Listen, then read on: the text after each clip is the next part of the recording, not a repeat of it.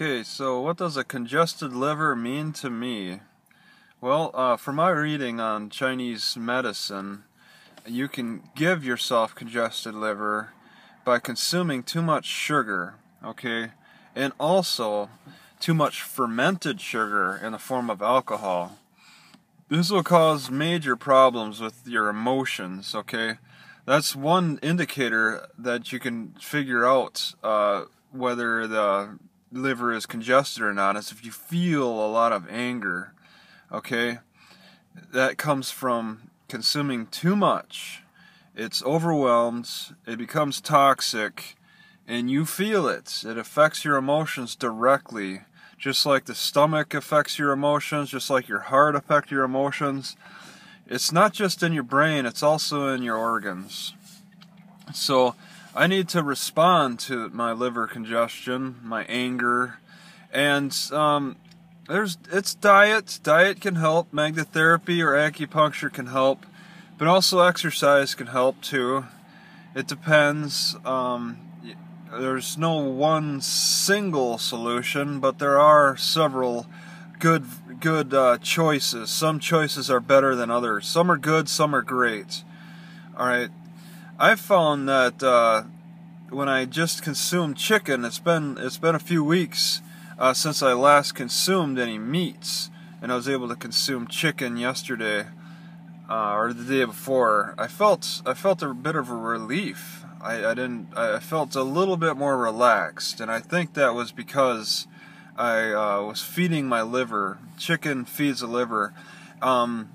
There's other types of indicators on how to judge what foods feed particular organs too. The Chinese medicine goes with the color coding. It's very simple, but it really seems to be a great guide, at least to help people create more of a variety in their diet. They understand that they need to feed different organs in particular ways, such as green feeds the liver, so your green leafy foods, the natural greens. Then you got orange, maybe like pumpkin or actual orange, can feed the stomach. Orange feeds the stomach, white feeds the lungs. Eat the foods that have the white, like the garlic or the onions. Those will feed the lungs, and on and on. There's different color coordinations there.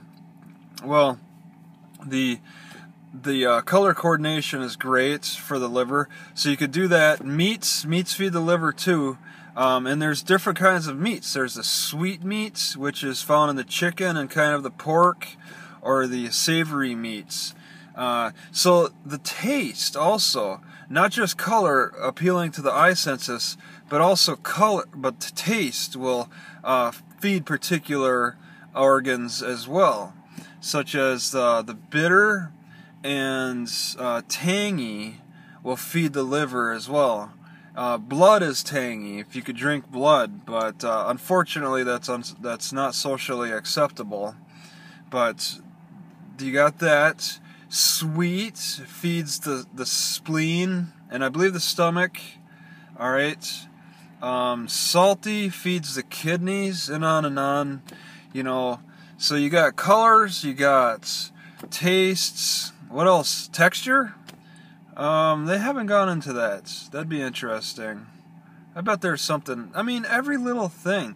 I was surprised that there is such a marked difference in grains.